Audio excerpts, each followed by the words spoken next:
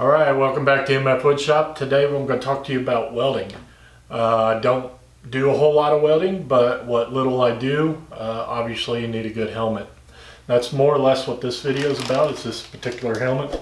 This helmet was sent to me for a review, and just a little knowledge of welding helmets that I have. This is not bad. This is pretty nice. The straps you have on the head part, you got two adjustables here, and then you got a quick adjustable here to really cinch it down to your head. And then you got the two knobs on the back that attentions the helmet as you flip it up or down. So that is nice and comfortable. On the inside, it is auto tinning. The whole mechanism pops out real easy. It has a thumb screw inside, and you can pop the whole mechanism out and change the glass if you need to, real quick and easy. And there is a little plastic guard on there as well to protect the main screen.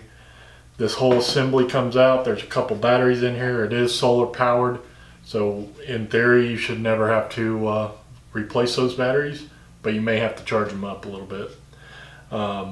It has a delay feature, a shade feature, a sensitivity feature. It has a switch from grind or weld, and it has a shade range of 519 or 913. So that just pops in and out real nice and easy. And it just has a little thumb screw down there.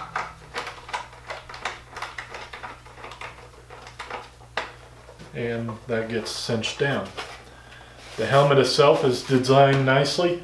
It's fairly thick plastic, but it is somewhat flexible, so it's not a totally rigid plastic. Be my guess, like an ABS. I'm not a plastic person, but be my guess, maybe an ABS. The front shade, it gives you 5 total in the kit. Plenty of extras, and that's going to take the brunt of your splatters or anything like that. It's going to take the blunt of that. On the two sides, there is two shaded areas where it gives you some peripheral vision while you have the mask on, and that is super nice. And then again, auto tinning on the shade itself.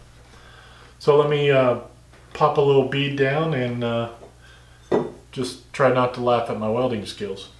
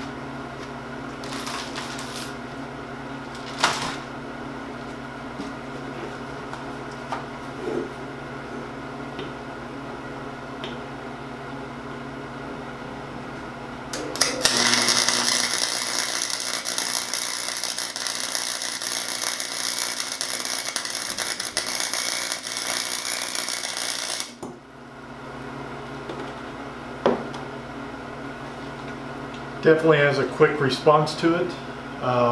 You can set the delay as well and make that change that a little bit if you want. I'm going to try to put this up to the camera. I don't know if it'll work, but we'll give her a shot.